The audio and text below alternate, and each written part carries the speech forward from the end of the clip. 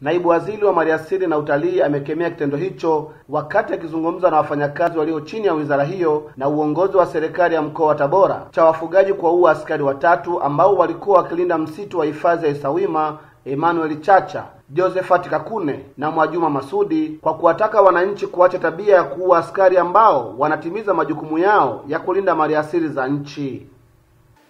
Sasa juhudi zote hizi zitakuwa hazina maana kama walinzi wa misitu wanauawa. Na bahati mbaya nimeuliza progress ya kesi ya wale wa kwanza na yenyewe inasuasua. Yule aliyeua askari wa kwanza inasuasua.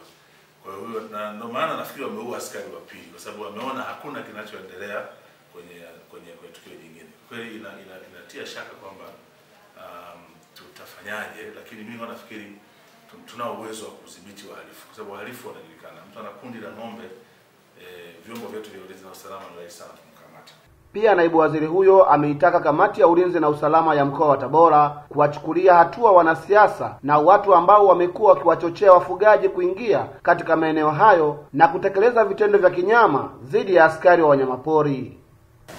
Lakini taarifa za uhakika nilizonazo ni kwamba migogoro ya wafugaji haiishi Isawima kwa sababu mwenyekiti wa wafugaji ni kiongozi mkubwa wa chama na ndiye anayesukuma wafugaji kuingiza mifugo ndani, akiamini kwamba wizara itabadilisha mipaka na kuruhusu maeneo yale yatumike.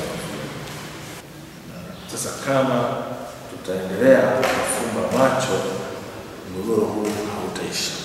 Katibu tawala wa mkoa wa Tabora na mwakilishi wa TFS Kanda Magharibi wamebainisha hatua ambazo tayari zimechukuliwa na uongozi wa mkoa wa Tabora.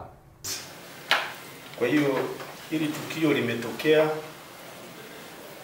sisi hatua tuliochukua siku hiyo usiku, ofisi yetu iliungana na ofisi ya mkuu wa wilaya kupitia ofisi yetu ya TFS Karibu. Sasa hivi semata ambayo ni classified na kamati ya usalama imeshakaa.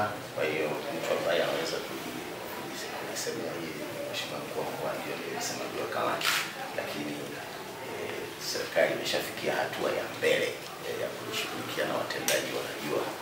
Naibu waziri huyo amewaonya watu ambao wameanza kuvamia maeneo yaliyozuiliwa na kuendesha shughuli zao kinyume na tangazo la Rais wa Jamhuri ya Muungano wa Tanzania la kuruhusu vijiji 900 vilivyokuwa kwenye hifadhi kuwapatia hati.